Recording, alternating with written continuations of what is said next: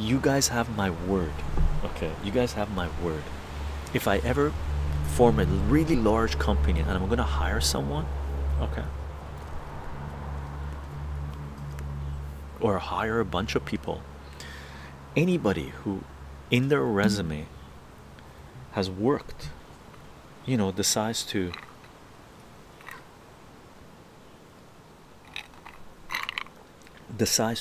oh yeah, this is the tequila, decides to apply, that they have worked for technocratic sites during the period of censorship and promoted it and worked towards censorship, they will never get a job with. This thing's beautiful, by the way. Beautiful.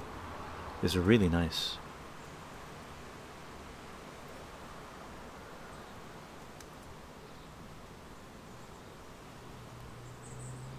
Just imagine if Canadian government would have it, this label you wouldn't be able to see, and you would have a disgusting green label on the bottle to prevent people from drinking.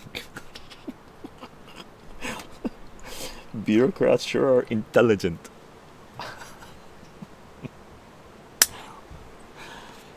Bureaucracy.